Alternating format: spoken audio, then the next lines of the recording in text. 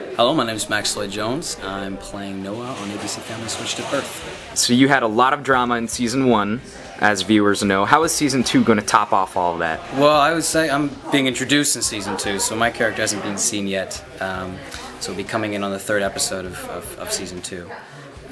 So it'll be pretty cool, I think. He's kind of, Noah has a bit of a secret. He's a hearing kid in the deaf school.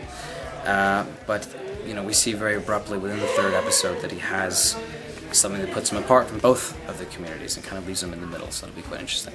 Wow, that's a really interesting character trait to to have that. How is it like to work with interpreters on set as well as everybody else? It was fun. It brings another challenge to the whole craft.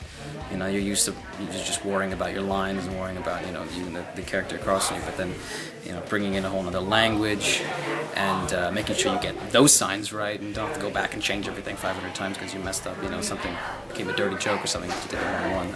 It's kind of a stress off the top. Oh man. So have you had to learn sign language for this show? I have, yeah. I have had to learn a bit of it. I'm not fluent by any means. I started... found out about the role on a Friday, started on set on the Monday, so I had to learn as much as I could over the weekend to function properly on set and not be a nervous wreck. But no, it's gone really well, and I found it quite easy to learn. I think once you kind of get started, it's kind of intuitive. The signs make sense with the words you're saying, so it's not like learning Chinese out of the blue. But I like it. Last question: what is your New Year's resolution? Ooh, I really need to solidify one, but what I have been thinking on more is I'd like to finish a screenplay I'm writing and to get more into that aspect of a creative outlet, just to get some more writing stuff on the side.